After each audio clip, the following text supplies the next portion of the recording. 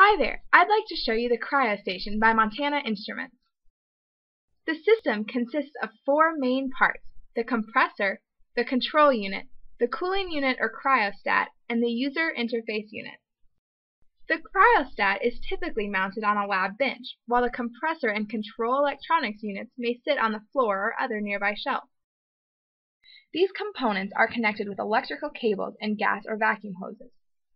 The system has one main 240-volt power cord. This powers all the units except the laptop, which runs off its standard DC wall adapter. Once the units are unpacked, you can attach the cables and be running in 15 minutes. In the front of the cooling unit is the sample chamber. By mounting this firmly to the table, it acts like other optical elements of your system and allows the system to achieve vibrations of less than 5 nanometers. As you can see, there are 5 optical access ports, which allow a great deal of flexibility in experiment setup. Since the system is not under vacuum, we can remove the cap. Inside you can see the radiation shield, also with 5 optical ports. This combination of 2 enclosures with vacuum between insulates the unit from the ambient temperatures and allows the system to achieve temperature stability of less than 10 millikelvin. If we remove the outer window assembly and inner cap, we see the sample mount. You can now see the inner radiation shield better with its windows. The windows unscrew easily and can be replaced with ones with special coatings or other functions. We'll remove the inner shield now by removing the 4 hold-down bolts. Inside you see the sample mount. Note that this is set up with the sample at 45 degrees to the optical path.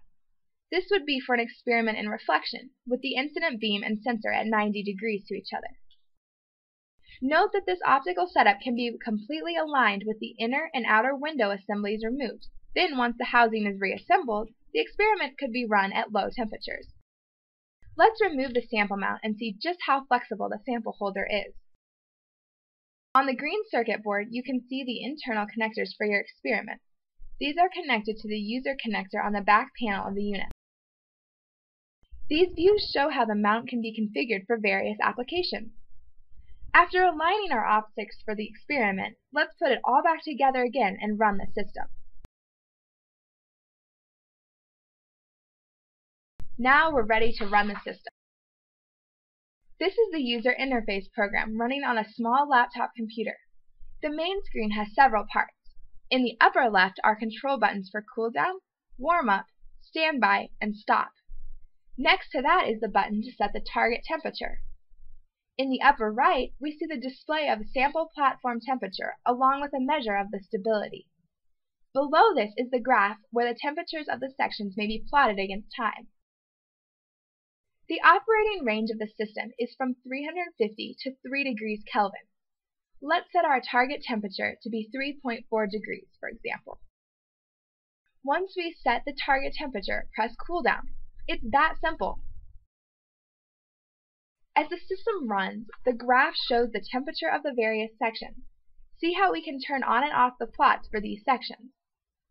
While the system is cooling down, let's look at the other screens of the user interface. On this screen, we can view and control other optional system parameters. This is the diagnostics screen, which allows us to isolate problems in the setup or operation.